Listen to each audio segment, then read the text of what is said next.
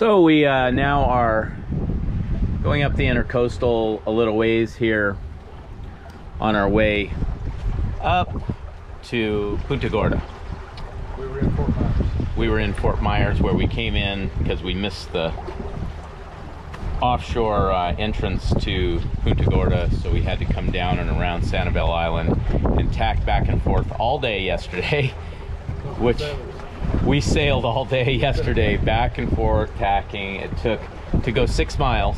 If you were just motoring with the diesel engine, you could have just kicked her on to 2,500, 3,000 RPMs and gone 6 miles in an hour. And then you would have been in the entrance and your day would have been done. But because we have an electric motor, and had we done that, it would have drained the battery basically, because we would have had to have it at such a high RPM that we would only have maybe 20 minutes of range. So we couldn't even have done it with just the motor. So instead, we didn't use the motor at all, and we tacked back and forth across the bay for about 6 hours. And I'm gonna post in this video, I'll post the little track that we had. I have a picture of our track. And you know, it was an all-day thing, and you just have to get used to that if you're sailing. And now we're going up the intercoastal, inside protected, and we are sailing. We've got the jib up, and we just jibe back and forth. The wind's from behind, almost directly behind, and this is the intercoastal waterway. And we do have the motor going to just help us out a little bit.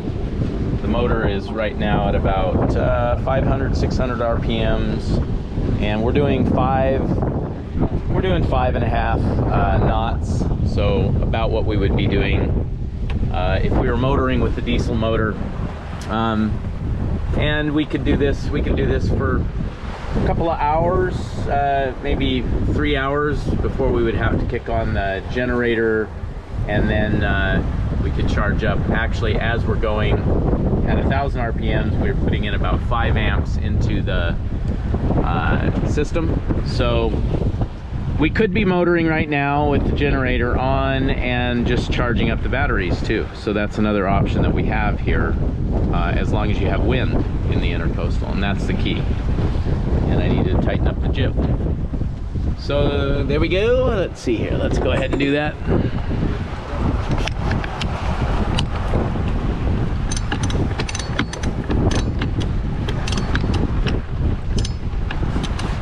I could pull out the main too, but I don't think we want to mess with that in here. Really well. Yeah, there's really no reason to do anything different. It's easy to handle the jib in this situation. So, a little extra bonus footage for Mig on this voyage. I was going to be finished in Tampa, but I talked Norman into a little short offshore hop down here. And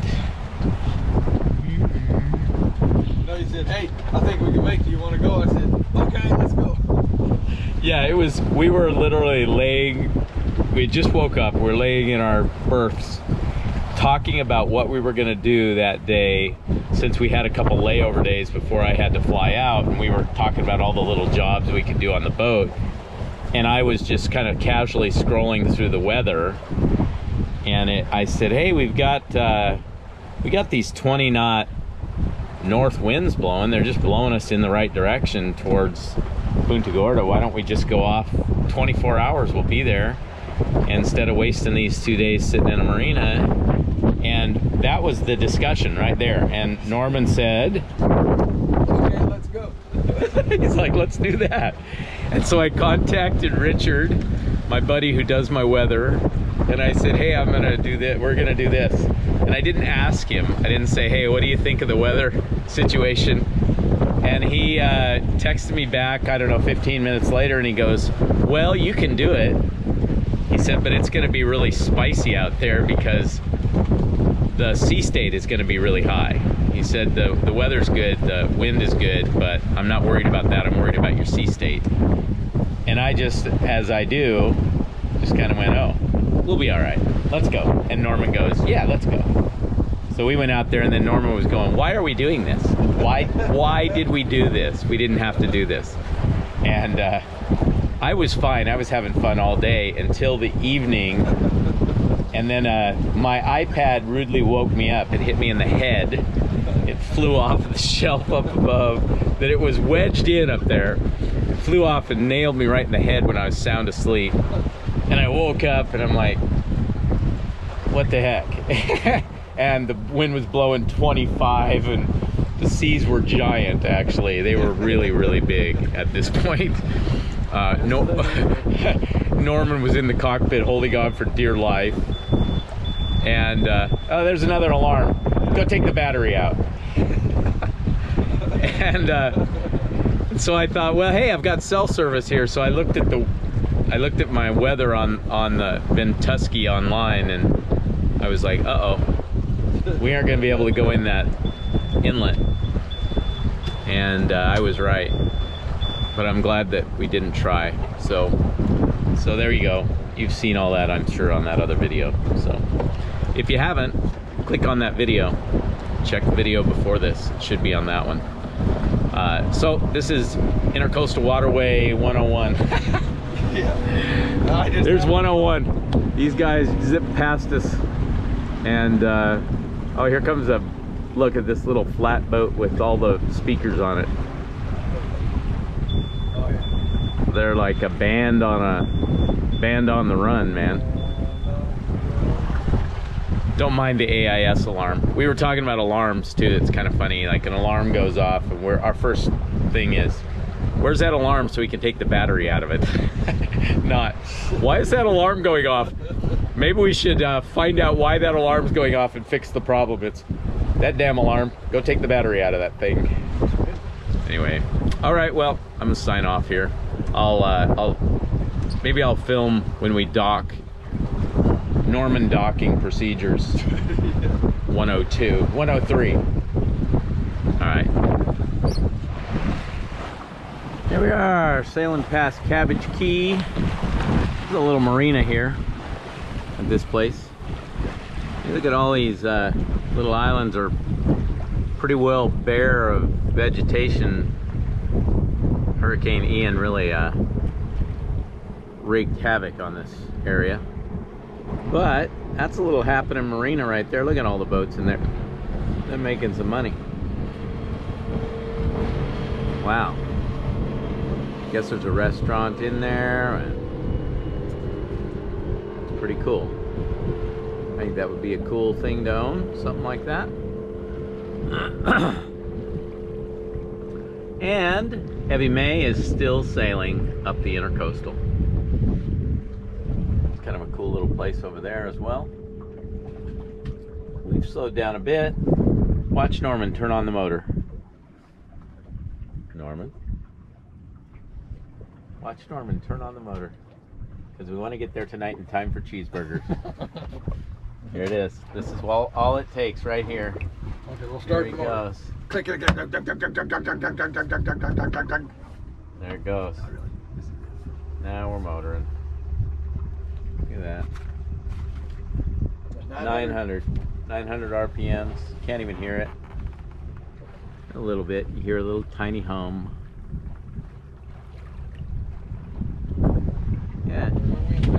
Here comes the wind. She's got the wind in her teeth now, baby.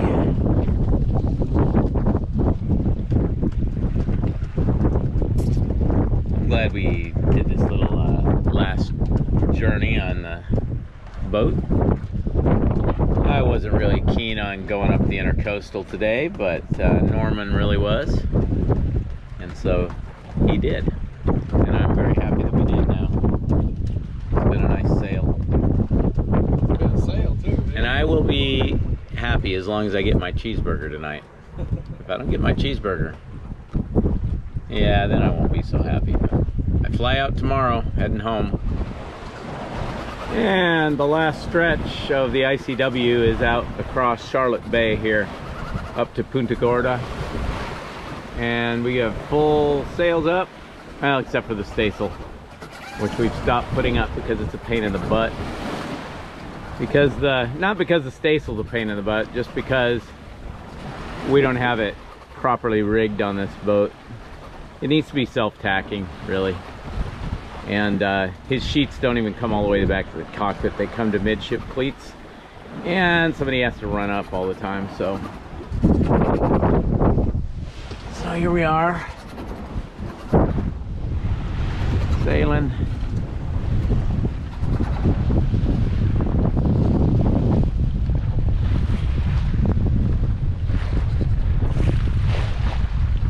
Beautiful day. We're gonna have to tack a couple times to get up the bay.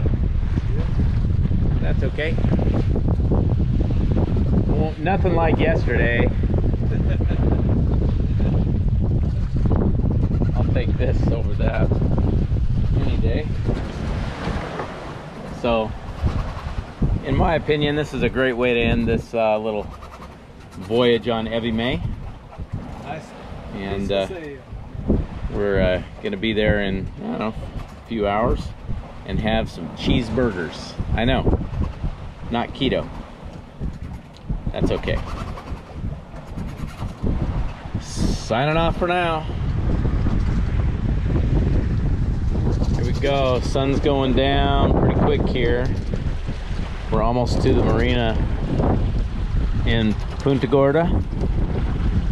That was our original final destination for this trip. And we're both really happy to be here. Norman especially.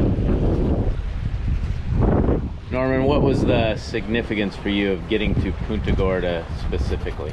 Because when I wanted to start my journey, I was going to start it right here and then just go south and around. And well, I was just going to go up the East Coast, but now Topher's pretty much talking me into just shooting over to the Bahamas for a while. So I'll do that. Before hurricane season starts, I'll get back over to Florida and then head up the East Coast. So that was the reason. So the thing is, when you're working on a boat like this, like Norman has for 4 years?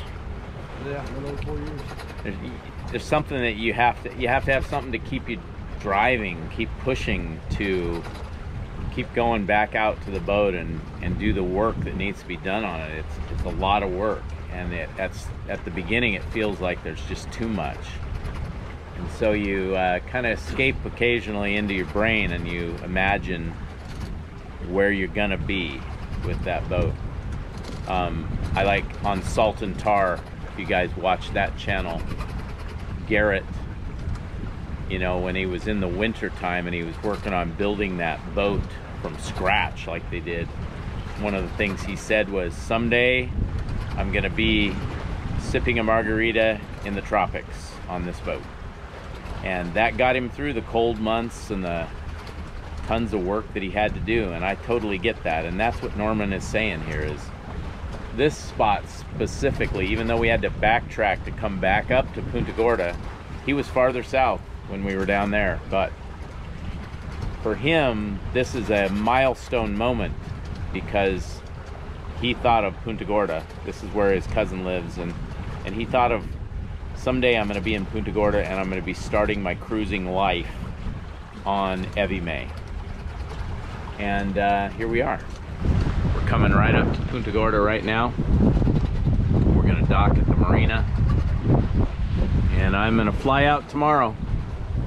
We made it, and it wasn't always easy. There were spicy times. It was a little spicy, we'll say more than once. A little spicy.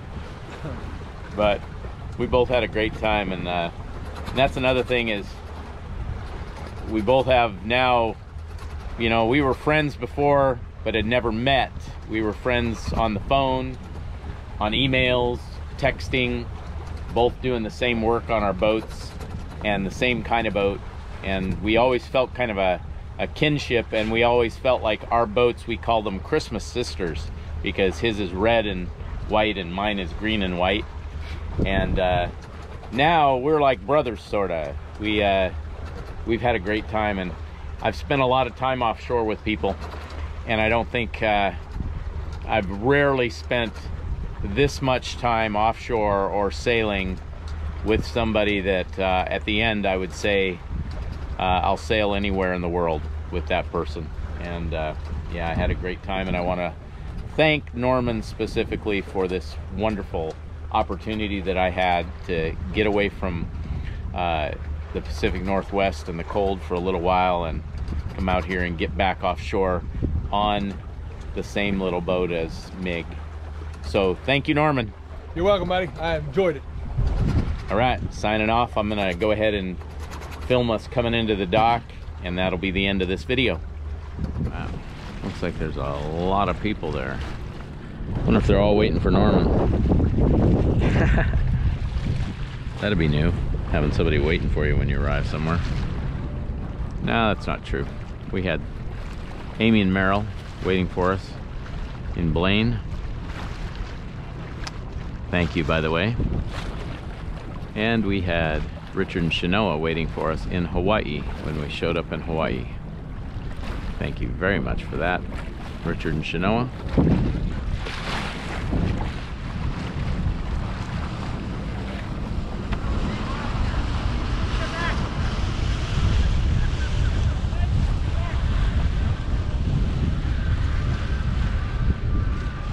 Nothing like having an audience. That's right.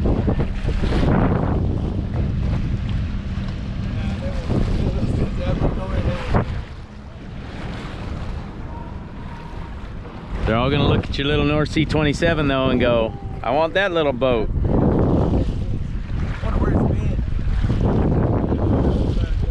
It's been to hell and back. It has not. Oh my goodness. It's been on a spicy ride. You'll be fine.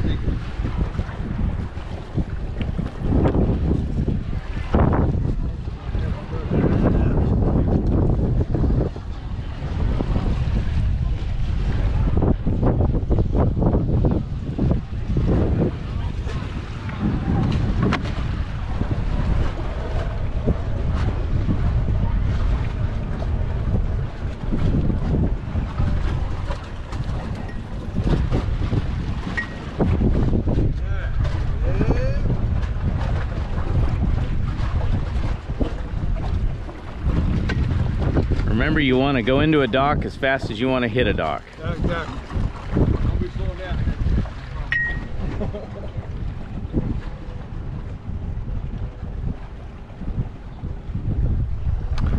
And we are in C2.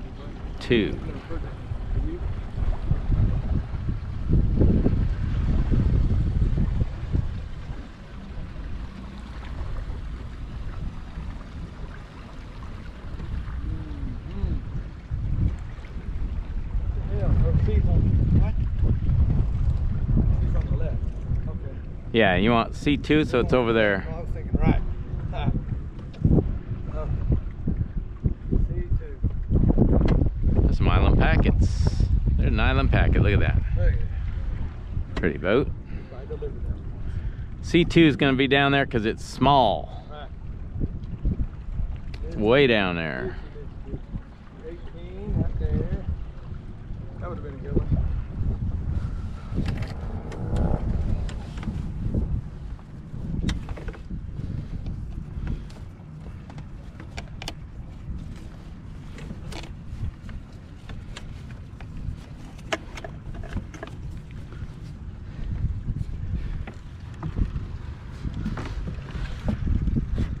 Okay.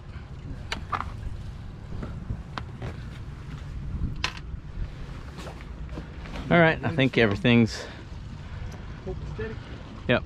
And remember, you have a port walk in reverse, so it'll walk you over to the dock when you put it in reverse.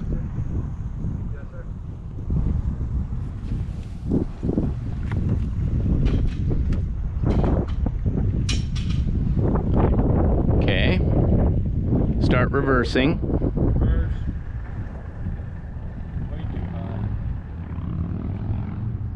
There you go, reverse.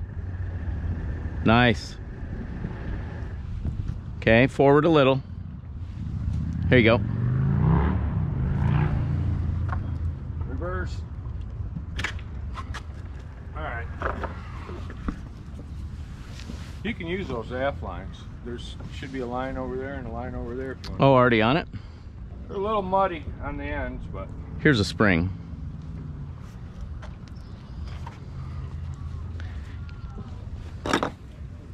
This one here? Okay.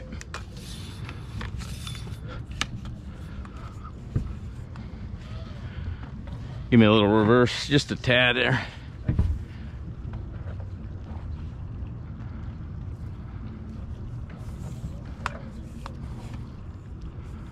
Oh, it's...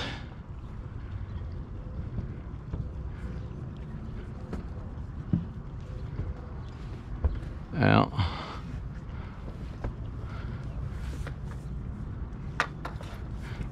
God. I got caught on this side. What's that? I got this side snag. You got it on? Oh, good.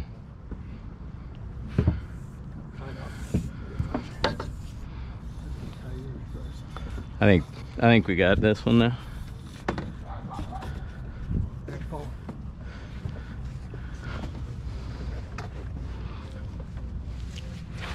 I think you need more stuff back here. I wish I had some.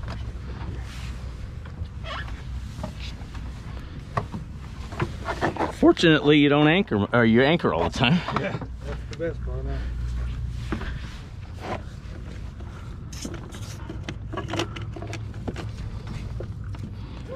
Okay.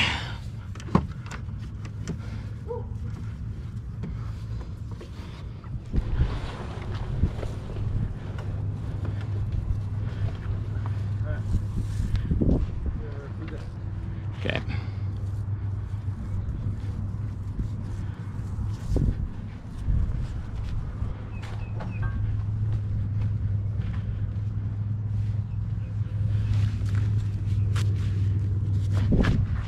Okay, I think this gives you a little better pull over here, but I think we're fine right here. Huh? Okay, go ahead and tie it up there. Yeah, that'll work.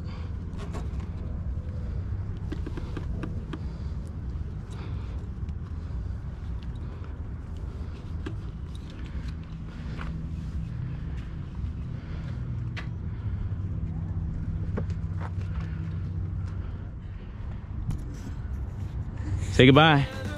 No, we didn't kill nobody. No, that was fine. All right.